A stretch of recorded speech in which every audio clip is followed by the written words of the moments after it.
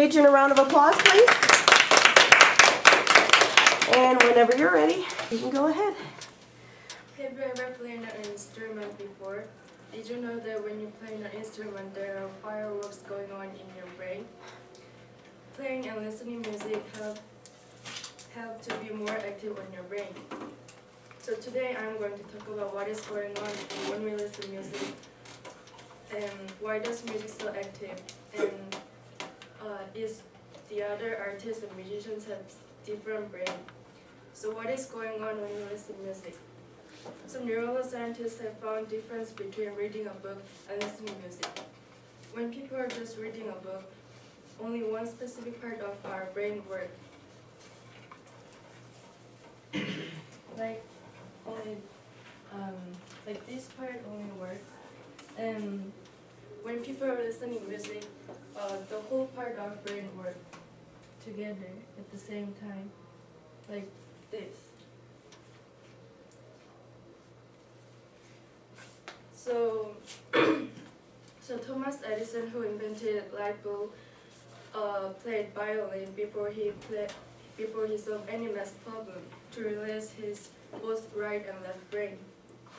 And there's also a difference between listening and playing music.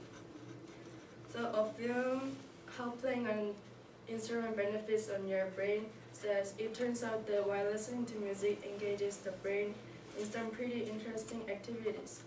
Playing music is the brain's equivalent of a full body workout. So actually, when we have to play an instrument, visual, auditory, and motor skills have to be active at the same time. And the biggest difference between listening and playing is playing requires the more elaborate exercise skills. And these exercise skills excite both right and left brain and require linguistic and mathematical accuracy. So it increases volume and activity of our brain. Then why is it so active when we listen music? Typing along involves the cerebrum timing circuit, and performing music involves both planning and motor circuit, and reading the music involves the visual cortex.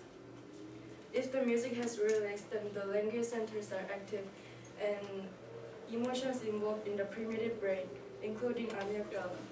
At this point, Altman has said, just as there's no single language center, there's no single music center. An enormous number of neuronal connections means different sections of the brain work together. And also, Collins has said, most recently, Coase has suggested the human brain, particularly in an early age, does not treat language and music as a strict, separate domain, but rather treats language as a special case of music. When I get to know this information, I thought that musicians have smarter brain than the other artists. So musicians possess advanced skills in both long-short memory and memory storage and recovery. Rehearsals help improve memory pathways in the brain, and musicians picture and narrative to link memory. So they attach multiple tasks to a single memory, and which is conceptual, emotional, and contextual text. This is considerably enhances memory storage and recovery. Also, artists and aesthetics aspects of learning to play an instrument are different than any other study, including arts. So it means the ability to play an instrument is not only for people who are already developed their brain, but a particular ability is developed after they play an instrument.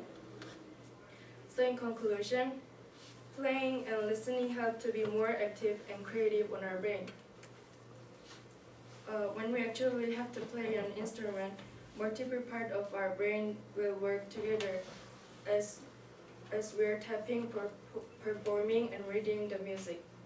And this process helps our brain to do more accurate tasks in a faster and creative way with our life's problems. And this is not only for genius musicians, but also for who just started their music instrument. So listening music has benefits on our brain, and playing is even better. Thank you. Thank you very much. Let's give her a round of applause. Thank you. Okay.